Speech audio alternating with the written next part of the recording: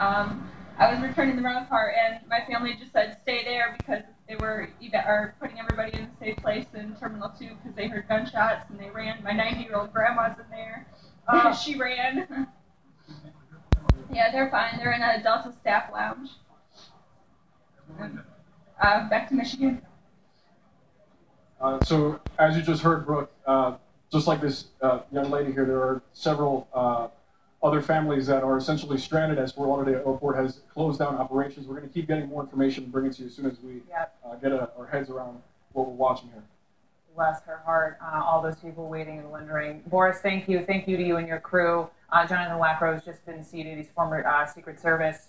What do you make of this? People just running and running? What's going on? Listen, law enforcement has shown up onto an active scene, and they're going through their protocols for an active shooter. They're going out there, one, trying to stop the active shooter, and two, provide a secure environment.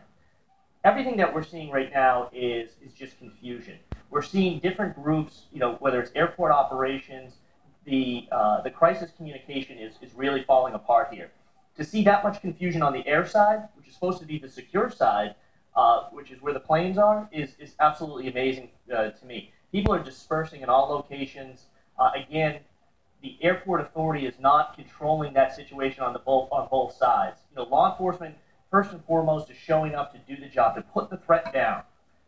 Other organizations that are there are supposed to work in tandem to that to remove the public, get them away from the threat. Here we see a threat that was just yards away, and people are sitting on the sidewalk. That to me makes no sense. Ari? Yeah, Jonathan. I mean, you took the words right out of my mouth here.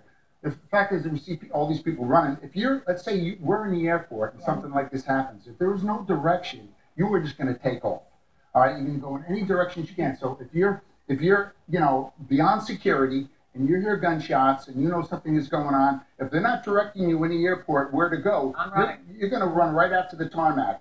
Now, what they should do is they should have protocols, and this is not on the police. Like John said, the police are there for one reason and one reason only, to get rid of that threat and secure that location. This is the airport that's got to have protocols together. In the event something like this happens, where are these people going to go? When you've got all these people on the tarmac, there ain't going to be no more flights taken out of this airport. There are probably people that went past security without even being checked.